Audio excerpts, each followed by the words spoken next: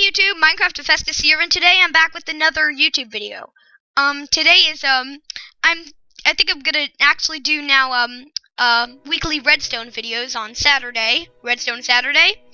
And anyways, today I'm back with another contraption. This is the retracting floor. So here's this hallway. There's a big pit down there. I'm not sure you guys want to fall in. Let's just say it goes just about to the void. But how do we get across? Place down a lever. Voila! We have a beautiful pathway right into a chest filled with absolutely nothing.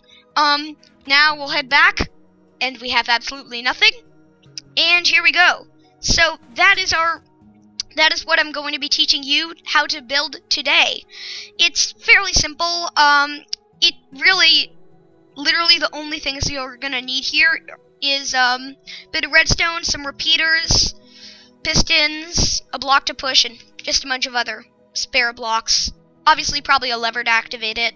You obviously don't need to put a chest at the end. It's just up to you. I'm gonna be teaching you how to build just a retracting floor for today. So let's get started. So we're gonna build this over here, right nearby. So we're gonna start out by building sort of basically the module we're going to constantly repeat. So, as you can see, this is sort of just like one little piece of that large hallway. We would probably put stone slabs in for that, so I'm going to quickly get that. Chest, replace. Okay. So you can obviously use whatever block you want for the floor, whatever block you want for the walls, but as you can see, if we activate both of these, which I'm gonna do right here, right now, getting a bit of lag in here, but if we activate both of those, you'll see we have one little part of the floor. Hold on, let me just check my FPS. By the way, I only keep it at 30 FPS in case you're one of those people that use 120 FPS. Let the lag cool down a bit. Okay, I think that's kind of better. Sorry about the lag, but, so as you can see, that's sort of one module for the floor. Essentially what this whole contraption is that being repeated constantly. Sort of chronologically, like, we're gonna have, like, I don't know, depending on however long you want to make it, let's make ours, like, this long. Right, so now we're gonna place in the blocks that are gonna push the floor into place, right here. So basically, you're going to want to make something that's going to be a bit like this in terms of style. This way, the pistons, when they push it in, the stone slabs will cover a full floor. I've only made this hallway in a version that allows for a 2-block wide hallway, but you can make it as tall as you want. Obviously, that has nothing to do with the redstone contraption. This redstone contraption only has to do with the floor. So, basically, as you can see, this is sort of all the pistons you're gonna use in this whole thing. And now here's where we're gonna start making them be pushed out. We're gonna start making the contraption that pushes them out. I mean, the piston's already that, but we're gonna help make it so that it goes in like so that it goes like all the way open. So basically, essentially, you could build this thing right here. The basic part is going to look something like this. And as you can see, if we power this, we'll do it with a button. I need to place it there. We'll see that goes like that. This will power the first 4 pistons, or the first maybe 5 because of the first 4 pistons will be powered when we press this button. In case you're wondering why they go on like that, it's because right here, when this is powered, this immediately waits 0 seconds. Here, with 1 tick, it waits 0.1 seconds. Here it waits 0.2. Here it waits 0.3, 0.4.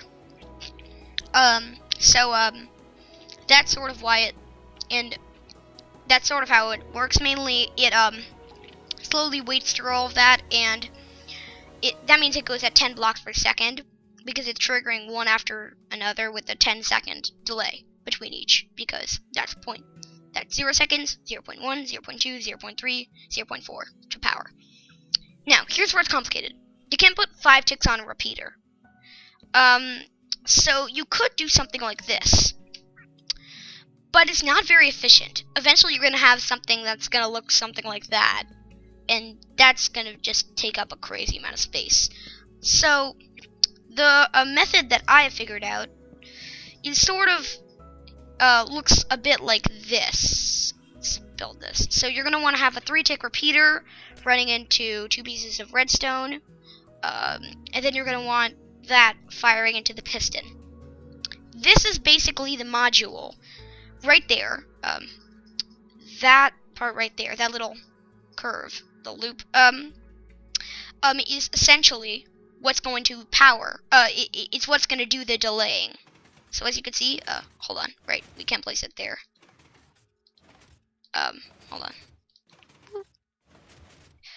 Wait, why are the first 2 being powered at once? Are they? No, that's just my eyes. Yeah, that's just my eyes. I thought the first 2 were being powered at once, but, so basically, now we sort of continue with the same algorithm. We just do 1 tick right here, then we do 2 ticks right here, then we do 3 ticks right here, and we do 4 ticks right here. And as soon as you want to, go any farther, you just add a 3-tick repeater right there, running into some redstone, and that goes over to here, and then you make a repeater right there, and then you place that down. That's essentially everything you're gonna need for this thing. Obviously you can make it longer if you want to. You'll obviously need a few more of these little 0.4 second delay modules, but yeah, so we're gonna actually build this out a bit farther right now. Here, let's place in the pistons. Hold on, that was supposed to be there. And as you can see, when we power this whole thing, we should have one side of the whole system done. So let's power this with a lever this time. And as you can see, we have sort of a beautiful retracting thing.